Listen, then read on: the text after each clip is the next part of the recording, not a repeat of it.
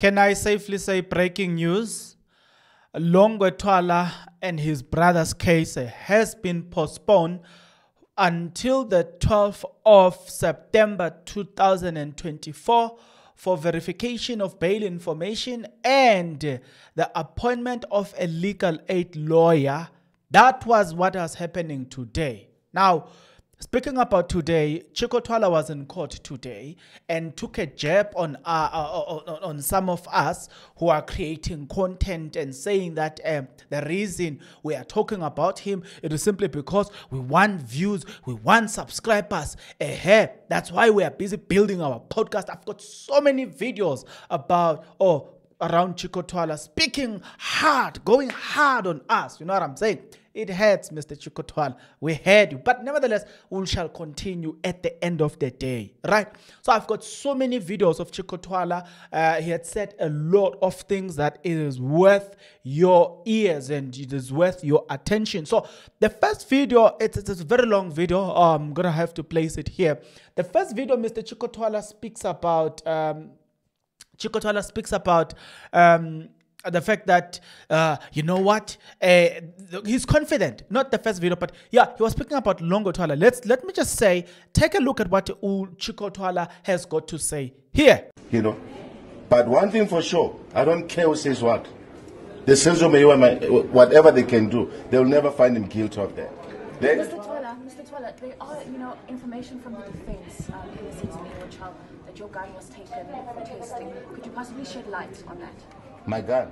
Yes, because it's normal practice. If my son was implicated, they said my gun was used. So the police have the right to take my firearm for ballistic test. It's a normal practice.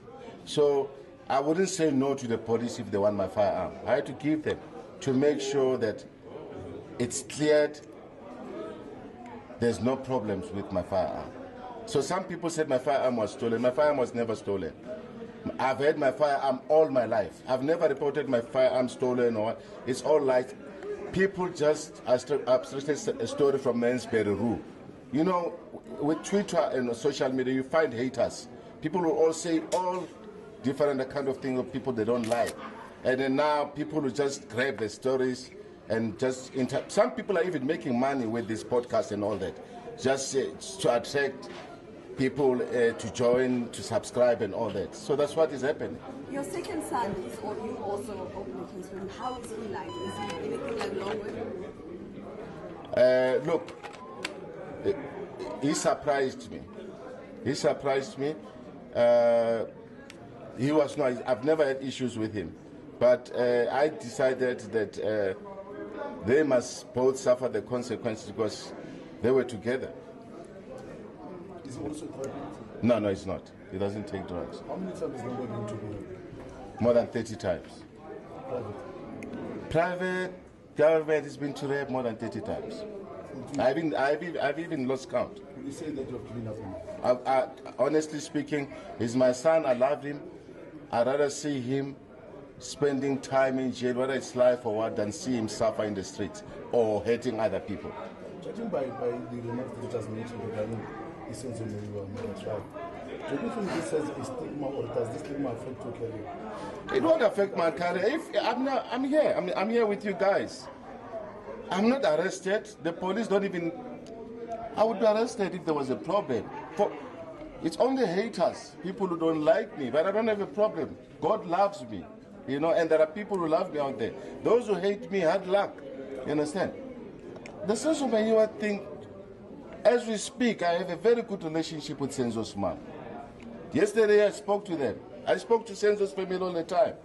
And if Senzo's mom loves me and she accepts me as a son, who are they, those haters? I have a very good relationship with Senzo's mom. Even now when I leave her, I'm going to talk to her. Did you have a relationship before his passing or after? I have a very good relationship with Senzo. And hence I took a responsibility that it's not that because of my son or what. I have students that are not my kids, who are doctors, who are lawyers, that have assisted. So I always assist disadvantaged, especially young black people. So I don't actually see the problem if I have to assist Senzo's mom or anyone else. They are not the first. I help a lot of people. Mr. Twala, where do you think maybe you had gone wrong with Longwe?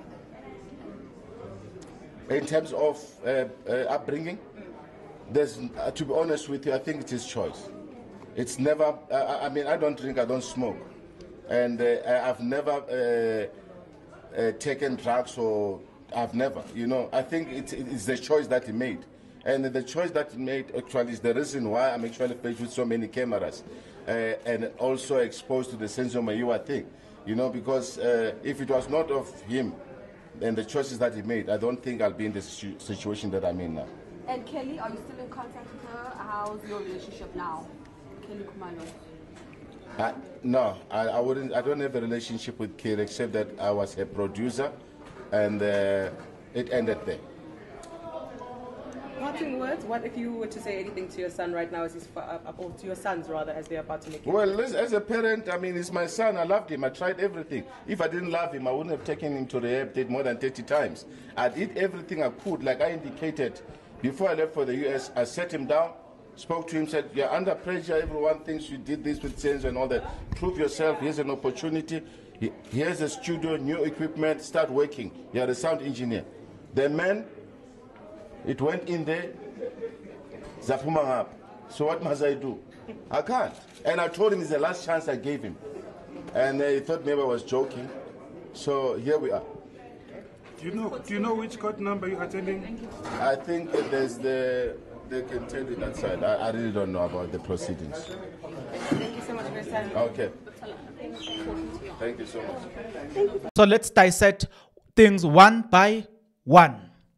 First of all, Chicco Twala spoke very boldly about the case in the Senzo Mayiwa case and how things are happening. Spoke boldly about the fact that no matter how they investigate, they will never connect Longwe Twala to the matter of Senzo Mayiwa, whether they like that or not. But then he attacked the defense as well, saying those are psychopaths, you know what I'm saying, in one of the videos. So I'm going to play those videos one by one, right? So for now, we will, you know what, in this video, you will have to sit down, chill, relax, because wow, it is very interesting listening to Chicco Twala speaking the way he's speaking, right? Longwe Twala did not shoot Senzo Mayiwa. I know he's a drug addict, but he would not have shot Senzo Mayiwa. I'm like, hey, my God. He's a drug addict. You commit, you understand that he's a criminal. He steals to feed his addictions. But at the end of the day, you categorically deny that he can shoot a person. And that's my problem. It's a very, very serious problem. I have a very, very, very, very, very, very serious problem with Chicco Twala whenever he says that, because you know what? There's something that we call it inevitability. When I say it is inevitable, this is what I mean. I mean, it is unavoidable. Character development is, it is inevitable. You grow in everything that you are doing, right? To say you can't kill a person just because you're only stealing. Yeah, man, we have had a lot of stories where people started by stealing smaller things, and in fact, I was listening to one guy who started by housebreaking. He used to do this housebreaking. Then the next thing, he was busy now hijacking, and you know what I'm saying? The next thing, he found himself being a hitman. You know what he said? He said he hates these crimes because they always link you, you know, one way or the other. It's always easy to get caught. He jumped into being a hitman. So there you have Chicco Twala saying, "Hi, my son only steals." That's why I disagree with him. But wait, before we can go anywhere further, I disagree with you now if you don't do this. If you are not yet subscribed, what are you waiting for? Come on, good people, because to subscribe it is free. To like the video, it is free. To comment in the comment section below, it is free of charge. To click the notification bell, it is free of charge. To share this video, it is free of charge. To watch this video until the end, it is free of charge. Also, good people, I mean, come on, to watch the ads, it's free of charge, and that's how you financially contribute to this YouTube channel. Speaking about financially contribution to the channel, you can become a member of this YouTube channel from as little as 20 Rand a month. You can also use the super thanks button. In case you don't want to do that, guys, there is a way where you can use my media company banking details to donate to the channel, and you know what I'm saying, we'll bring you more, and also guys want to buy more equipment. So the power is in your hands. Please do the honorable thing as we proceed. So yes. So I want us to have a look at the video lomchitalo Chicco Twala. I want us to have a look at that video. I told you there are about 1, 2, 3, 4, 5, 6, 7 videos got Chicco Twala. So I'm gonna have to give you all of them. Let's start with this one. It's my son. Even if it was not a Senzo Meyiwa issue and all that, I think I'll be doing the same thing. This has got nothing to do with Senzo. And regarding the Senzo Meyiwa, I know that he didn't. Because I know him. He's a thief, he's a druggie. But him shooting Senzo, what is nonsense. Whatever people are saying about him, I know he won't do that. You understand? And if I was protecting him, why would I actually, this man was in the street. All his life is in the streets. I only accept him there and there when he comes back from rehab. But most of his time is in the street. If I'm protecting him against maybe him being my son, protecting him, why would I leave him in the streets to suffer? Why am I actually opening a case for him to be imprisoned if I'm protecting him for the Senzo Meyiwa?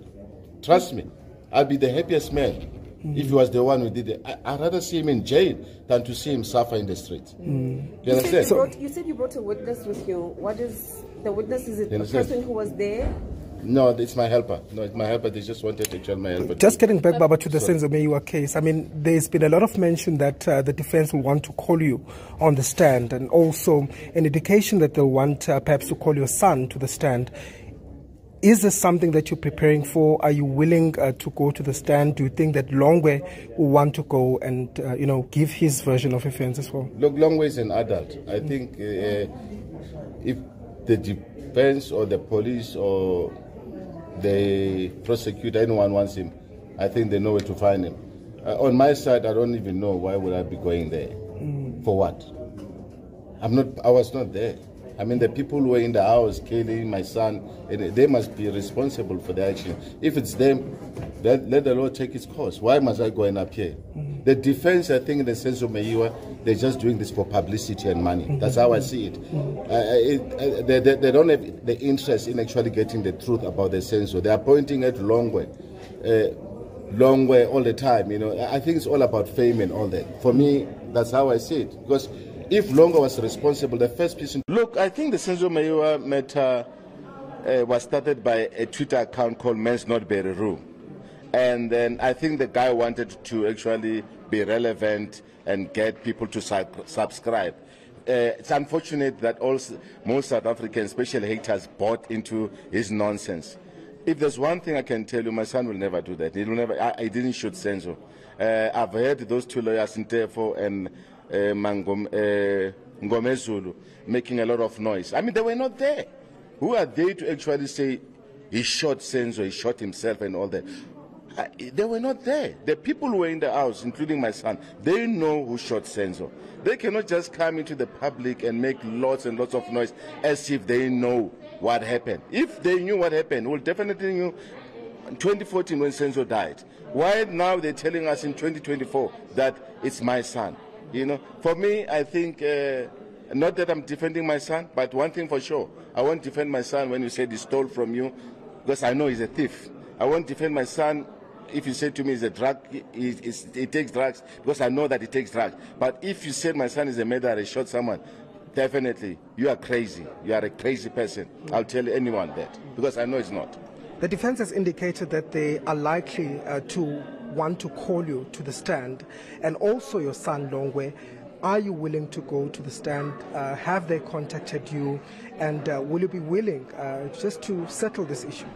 Look, if I'm a law-abiding citizen, I'm not going to say no if I'm actually called by the state or that defense to come and testify. And also, if I come, I don't even know what I'm going to say, because I was not in a crime scene, But look, like I said, I will abide. There's no problem with that. And Longwe, do you think that he can take the stand? Is he ready to take the stand? Look, I don't know about that guy because, like I've said, he's a druggie, and probably if they keep him somewhere for about 3-4 months, whatever, if they want him to testify, he'll be able to handle that. But at this point in time, he's an adult. He must see to it, how he resolves his issues. I don't want to actually take responsibility for an adult. He's my son, yes, but let's also take into consideration that he's an adult. I cannot be talking on his behalf.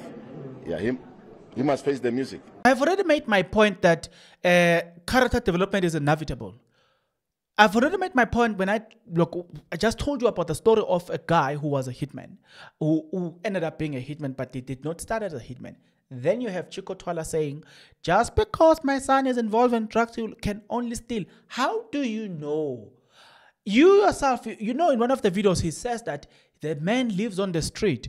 How do you know the things he gets up to when he is on the street?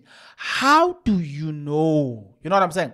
That's my worry. I get it. I hear what you're saying, but how do you know what he gets up to when you yourself, you don't know what he gets up to on the street, the people he meets, because you have just said he's always on the street. How do you know what he gets up to? That's our problem. Chicco Twala can scream and say anything that he says, but some of the things that he's saying, they are not make sure. Yeah, I know. Well, probably doesn't even like me. I'm listening to one of these videos there, and I'm like, I'm one of the people he doesn't like. It's a fact. But take a look at what he says here. The actions that I took now, I took it as a responsible parent. My son has been having problems with drugs. From way back in around 2000. When he was about 17 years old. So now he's 39 and he's still the same. Nothing has changed. He's been stealing from me. He's been doing a lot of stuff. He's been to more than 30 rehab centers, from one rehab to another. We've tried to assist him as a family. We tried everything that we could, and he doesn't want to change. Now, I think on the 3rd of August, I went to the U.S. Before my trip to the U.S., I had a meeting with my son, both of them, who are arrested there. And they both sound engineers, very good engineers. I had a meeting with them because the other one, the elder one, Longwe, just came back from rehab. He was looking good, he was okay. We spoke, he said he must now focus on his career. He's an old man, he has to be responsible and take care of the business that we have. He promised. I accepted him, but my sister brought him to me. He said, please, he's back now, he's okay. I said, okay, I'll accept it. I left on the 3rd of January, 3rd of August to the US. Then I received calls that there's some stuff that's missing, is going in and out and all that. But when I came back on the 24th, I found that a lot of my stuff was missing, and it was nowhere to be seen. Then I decided enough was enough. I had to actually get it. We spoke, he said he must now focus on his career. He's an old man, he has to be responsible and take care of the business that we have. He promised. I accepted him, but my sister brought him to me. He said, please, he's back now, he's okay. I said, okay, I'll accept it. I left on the 3rd of January, 3rd of August to the US. Then I received calls that there's some stuff that's missing, is going in and out and all that. But when I came back on the 24th, I found that a lot of my stuff was missing, and it was nowhere to be seen. Then I decided enough was enough. I had to actually get him arrested. So that's what happened. Can you give me details in terms of what Well, look, he stole a lot of stuff. You know, I mean, for me to mention the stuff that he stole, look, what I can say is the stuff he stole is worth more than 200,000. More than that. Look, I think the law must take its course. He's my son, yes, I love him, but I don't love, sorry, I have to switch it off. Take its course. I mean, I wouldn't open a case if I didn't want him to be disciplined. And again, you know what I'm saying? Again, you see, the way Chicco Twala speaks, he lost things. We get it, as he said. We get the fact that he lost things. We get the fact that, like he's saying that he lost things. This guy has been stealing, and you know what I'm saying? This and this has been happening. We get it. Wouldn't it be nice to know these are the things I lost? It's probably third or fourth interview. The things that got stolen are not named. I don't know. I'm just saying. The things that are stolen are not named. It's now the fourth time. Well, we're supposed to believe everything. Okay, let's say we're going to believe everything. Things got stolen. But khoninte ofla. Go yonke lento le. Khoninte ofla. And I tell you the truth. Kukhona into ofla. Khona kushaya amanzi. I can't put my finger on it, but man. You know, the sense of look, he calls the defense psychopath. You know, those are psychopaths. Did you hear that? Yes, he calls them psychopath. Why, my son, he didn't do that. The other defense are psychopath. Basically, kukhoninte ofla. Kukhoninte ofla. How do you know? Hey man, I can ask a lot of questions, but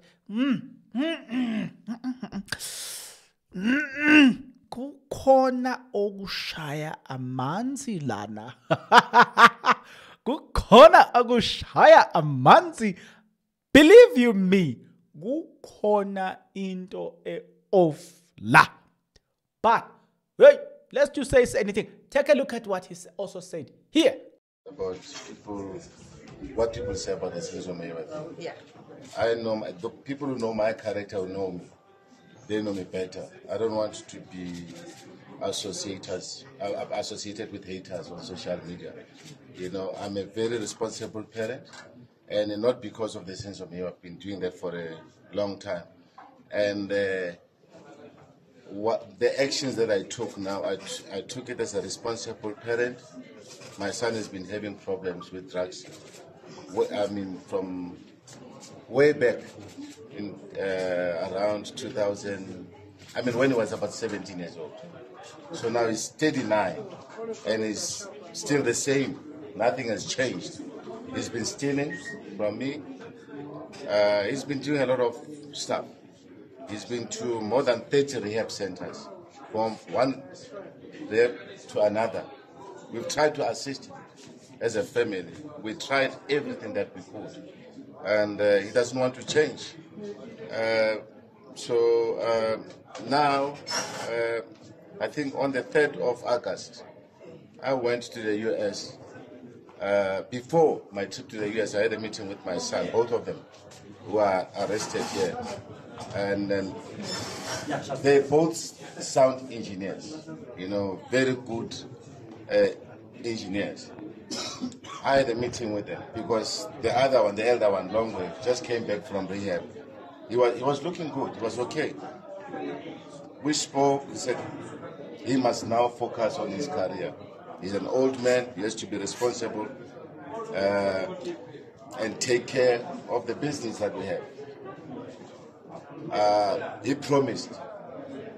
I accepted him, but my sister brought him to me. He said, please, his bag now is okay. I said, okay, I'll accept it. I left on the 3rd of January. I mean, 3rd of August. to the US. Then I received calls that there's some stuff that's missing, is going in and out and all that. But when I came back on the 24th, I found that a lot of my stuff was missing. I know they won't find him guilty for the sense of million. I know him. Longwe has never carried a gun in his life. My son is a thief, he's a druggie. That's what he is. My son, if someone says my son stole from him, I will say yes. But if someone said my son shot, Longwe will never do that. He's not that kind of a character. He's never carried a gun in his entire life. The defense in the sense of million, especially the ones who accuse him of shooting, they are just psychopaths. They are mad. So if convicted... Let's proceed a bit. Right, okay. So, okay. Longwe Twala is going to come back. You have heard your Chicco Twala yourself. You know, the reason I thought I'm going to bring all of this together in one video is because I want you to listen it to yourself. Listen it yourself and judge it yourself and tell me what you think. Personally, I'm not. There are things, man, that I'm trying to make sense of here, but they are not making sense so far. I just don't know how am I going to put them. Yeah, but there are things that I'm trying to make sense of here that just doesn't make sense to me. It doesn't make sense at all. Maybe it will to you. Maybe it does to you. Not it will, but maybe it does to you. But to me, there are things here that doesn't make sense at all. They are not making sense at all. So what I'm going to do, let's just allow the story to develop. The 12th of September is just around the corner. Let's just allow the story to develop. Keep developing, you know what I'm saying? Truth has got short legs, as they so Snobile will keep saying, so Snobile will say. But let's just watch the story. For now, let me end this video here.